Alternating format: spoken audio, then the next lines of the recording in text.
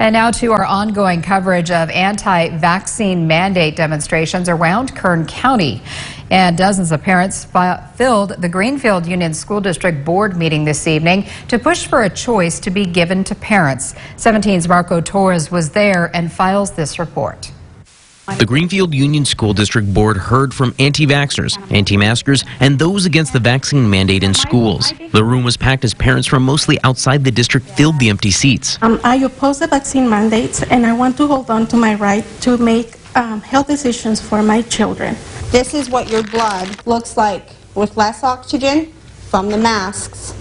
So this is essentially what is going on in our bodies when we are wearing masks, and what you're doing to our children. From our count, only 4 speakers had children in the district, while everyone else was from somewhere else. At the meeting, one parent defended the vaccine and called out the large group of protesters. Think about the situation and where you might be left in a hospital wondering if a vaccine could have saved your life. Hortensia Cabral, a parent from the district, also says at the very least, if unvaccinated kids will be allowed to go to school, have them mask up. I had my boys vaccinated a couple of weeks ago, and they're fine. Nothing happened.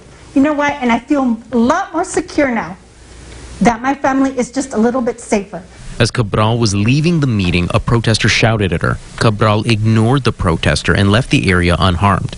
From Greenfield Union School District, Marco Torres, 17 News.